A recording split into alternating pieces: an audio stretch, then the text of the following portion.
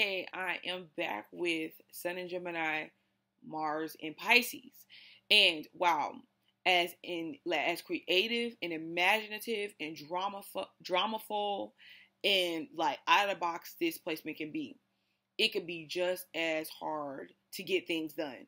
Like literally impossible. People can look at you sometimes and be like, I don't even know what are you doing? Like, what are you here for? And forget staying on a job that where they're expecting you to perform a certain way, where they're expecting you to be a certain way. Forget sitting there saying like, okay, I have an idea and I'm about to bring this idea into fruition.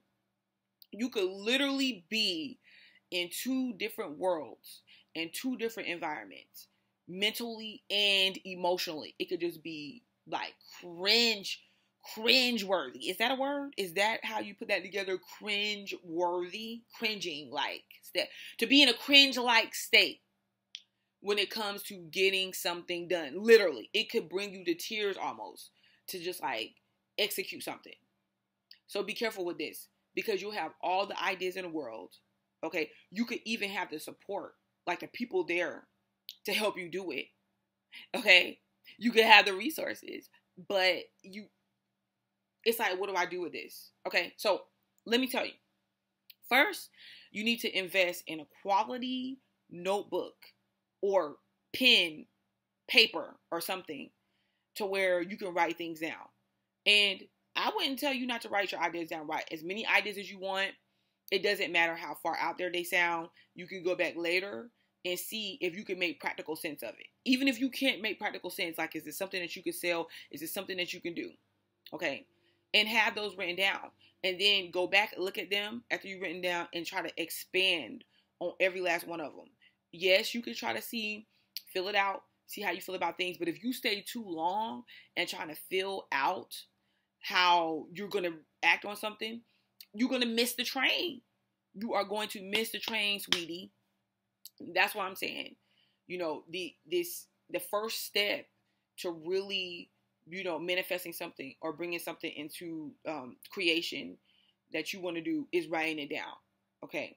And just adding on to it. And then taking those steps to do it. We're not just going to write it down. We're going to say, okay, I'm going to take the steps to do it, whether it's you're turning on your computer and you're getting on YouTube, or you're going to work, you are going to school, you are pursuing a passion you have, you are doing a hobby, you are committed to something, and you got to see it through. Whatever it is, you got to actually act on it. If not, your mind gets in the way, you start overthinking it, and you start overfilling it, and you're never doing. That is the problem, or I don't want to call it a problem, but that is the energy that comes along with this placement. So you really got to get into the act of doing, because you don't really want to be in a place of where it's like other people having to do stuff for you. You could be very generous though, especially to your family and people, situations that you actually care about. Like, you can give your all, be there, show up at the functions, especially the family functions, run errands and everything. You could do all of that. And that's why people really do look for you for your support. And they could even sometimes misuse you or run over you if you're not really willing to stand up and say, okay, look, enough is enough. I can't do anymore, or you're putting more on me than I can bear, whatever. You got to be willing to say enough is enough. And, the thing about it is you could say one thing, but do another.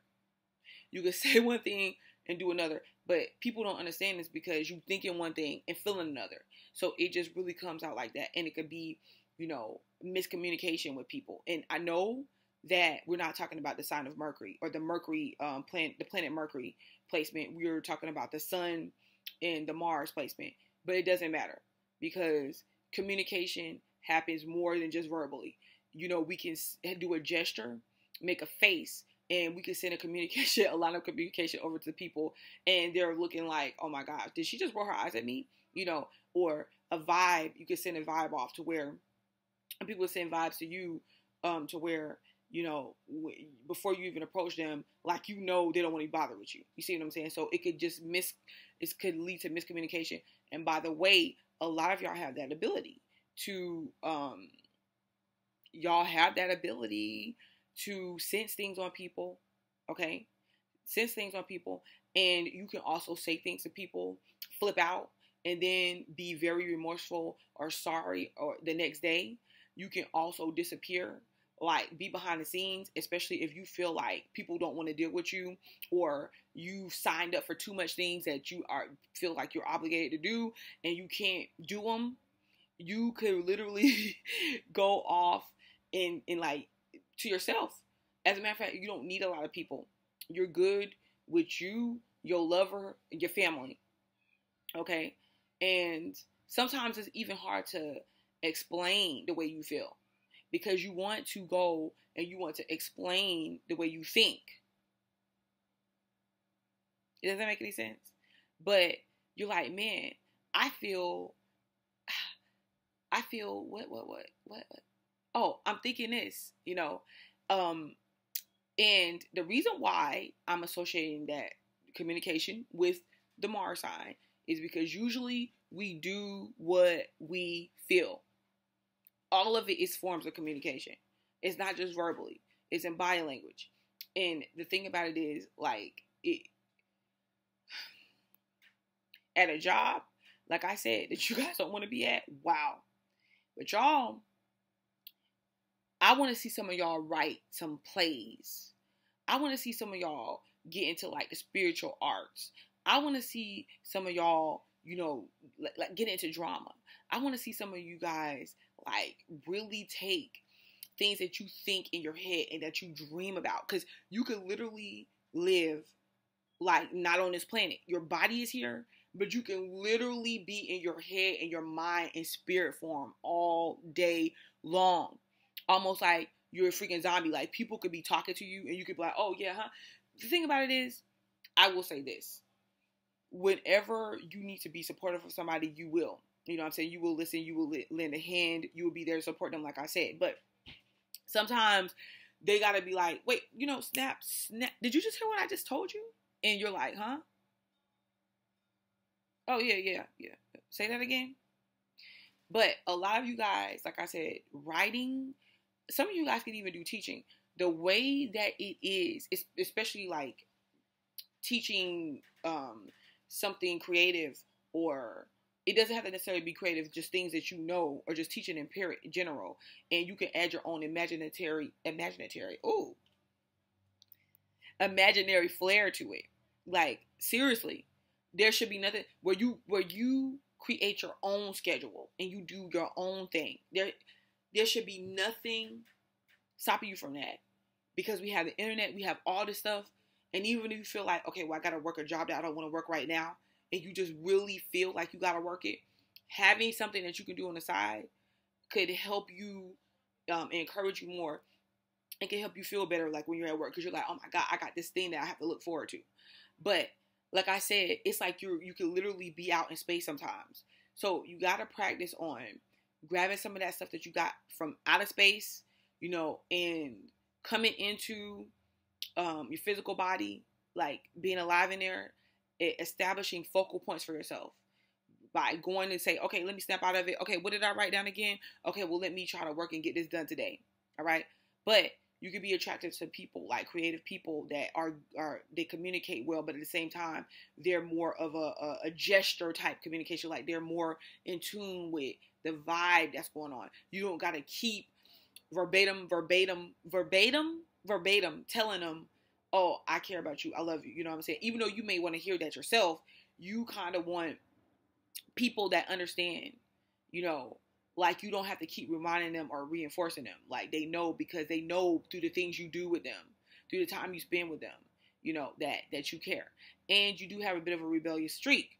So it could seem like difficult when people are interacting with you. It could seem very difficult, and it could be hard for you to pursue things and actually get those things done.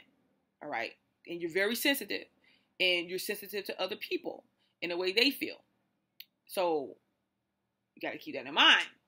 You know, you probably going to be one of those people that say, you know, I'm not going to approach her because it looks like she's not feeling too good today. You know, and be the one to buy the roses and the get well cards, you know. But you also can have the drama. Like whenever, see, you could go between from having the drama, like if somebody really ticks you off and you flip, you could get very emotional to the point of where people are like, man, what's wrong with you? You know, what are you emotional about this for? You could get either very emotional, highly emotional, or you could distance yourself. You'll do one of those two things. So you could take some time to really see like, man, what am I? Who am I? What do I feel? So if you're doing these things and you're not really understanding the way you're feeling or the way you're thinking, just remember that it's because you have this placement. It's not your fault. But becoming aware of it is at least half the battle. You got this. And this has been Sun in Gemini, Mars in Pisces. I'm Butterfly to Light. I'll be back. Peace.